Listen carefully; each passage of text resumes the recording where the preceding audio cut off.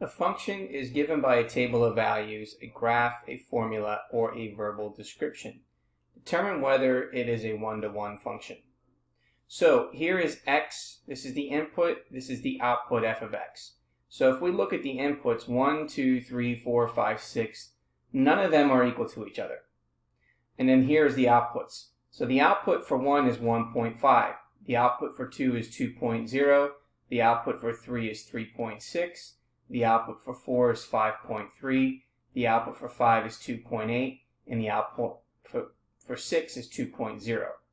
Now, if we take a look at a similarity here, we have an output of 2.0, and then we have an output of 2.0 over here, but we know that the inputs 2 and 6 are not equal to each other.